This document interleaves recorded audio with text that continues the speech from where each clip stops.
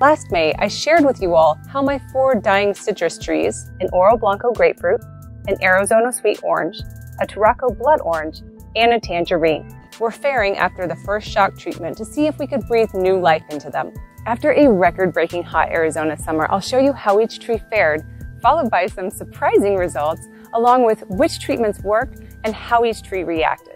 Disclaimer, I am not an arborist. They are the experts and knowledgeable in what's impacting your local area. They know about your climate, and they can diagnose with accuracy what the problem is and come up with the best plan to make your trees healthy again. However, I am sharing my own experience with you so you and I can both learn together and see how these trees react and recover. Back in May, the Oro Blanco grapefruit was by far the front runner in this race. However, about a month after shooting this video, this tree showed the most stress.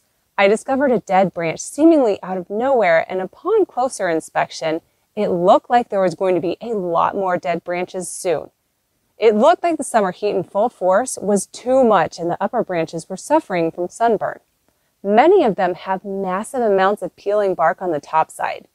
Thankfully, months later, the one branch is still the only one that died, and the sunburned leaves are trying to recover now that we've just arrived at the part of the year where our highs are in the 80s. The Arizona sweet orange tree really responded to each fertilizer application every 2 months. It has filled in and the leaves are starting to take their old shape. I have high hopes for blossoms this spring. The Tarocco Blood Orange tree is also filling in, also responding well to each fertilizer application. I've helped some of the branches point the right direction. Thankfully, the blood orange tree did not have the same reaction to the summer heat the way the grapefruit tree did. I found that interesting because many of the blood orange tree limbs are fairly long and the leaves do not provide much shade or protection for the branch itself, whereas the Oro Blanco leaves are very full and protective.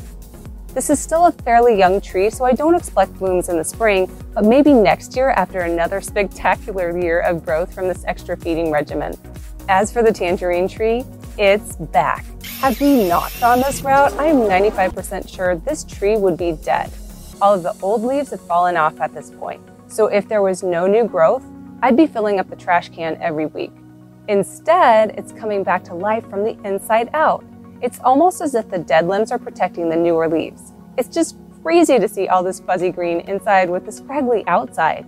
I doubt there will be blooms in the spring, but who cares? I'm not cutting this tree down, and there's always next year. Now let's switch gears and talk about how the treatment plan worked. Last time I shared I was applying Organicide 3-in-1 spray in a weekly cycle with Kellogg fertilizer every 2 months, along with Mojave Vigor 53 pods. I did not see any bugs on any of the trees except for a few leaves with Asian Citrus Leafminer on the Oro Blanco grapefruit. The Kellogg fertilizer was amazing. The trees reacted to this fertilizer like I hadn't seen them react before. I can't wait to see how they react during the more temperate time of the year. It will probably be even better in the spring with the rainwater we harvest. As for the Mojave Vigor 53 pods, I had noted before how each of the other trees had some sort of sap reaction, except for the tangerine tree. They also all reacted in terms of having some bark crack. Over the course of the next month, all 4 trees had some sort of bark peeling at the location where the pod pierced the tree. I definitely need to reapply reflective white paint to keep what's left protected, and I'll put the next round of pods on the opposite side where there's more shade. Now it's time for another round of fertilizer and pods. I'll be back in the springtime to share the results of winter with you. In the meantime, if you're in the same boat looking for answers and you haven't seen the first video on what started this process, check it out here. It covers the different diseases affecting these citrus trees for you to compare against your own.